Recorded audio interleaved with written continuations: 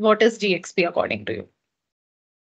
Yeah, so what I would say is that, GXP is basically an umbrella term, and it stands for a set of guidelines or regulatory guidelines.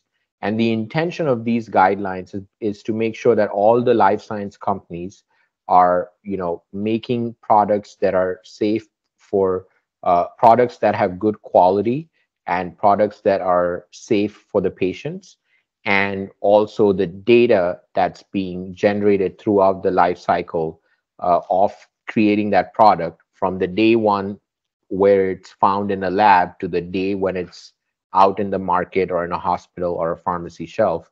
There's a lot of data that's generated from start to finish. So all that data has to have the integrity. It has to be, accurate and legitimate, all of that. So I would say GXP is just an umbrella term. When you break it down and replace the X with a, let's say, GMP, so that stands for good manufacturing practices. And as it as you hear that, you immediately know, okay, so that means it's a set of regulatory guidelines that are for manufacturing. And if you are doing manufacturing of a product, then you have to make sure that you're following the GMP guidelines. And then these are all written by, FDA in the CFR, Code of Federal Regulations.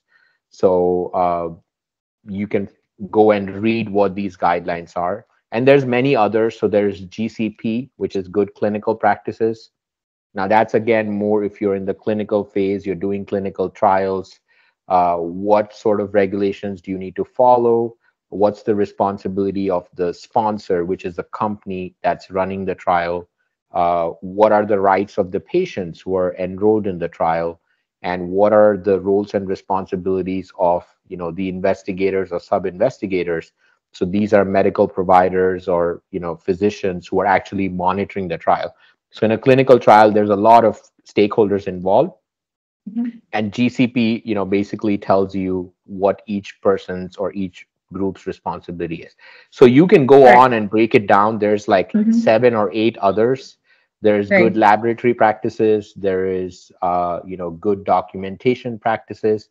But GXP is an umbrella term that everyone Right. uses Mhm.